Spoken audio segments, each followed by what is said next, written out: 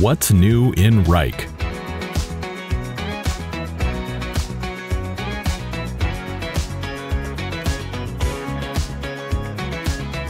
We've added lists to our comment formatting options. Now, when writing a comment, you can easily add numbered or bulleted lists. Simply select the text you want to format and click the corresponding list icon in the formatting menu that appears above.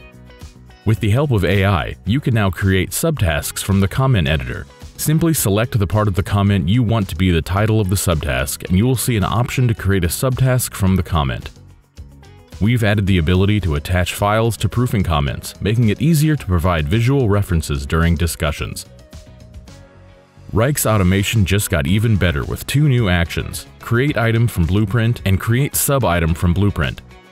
These actions make it easier than ever to create new items based on pre-existing blueprints. You can now add clickable links to text type custom fields. Links you add to a text field will now be displayed as a clickable link automatically. These links will only be clickable in the New Table View, New Board View, and Work Item View.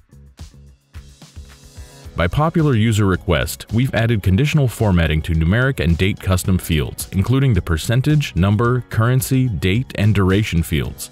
You can now set conditional formatting to highlight important data and make it more visible at a glance. These new settings are visible in the New Table View, New Board View, and Work Item View. One of the changes to the Work Item View is the new panel above the task description. This panel contains the assignee, status, and date fields.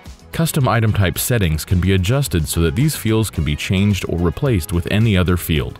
Additionally, the right side panel is now collapsible and can be toggled with just one click.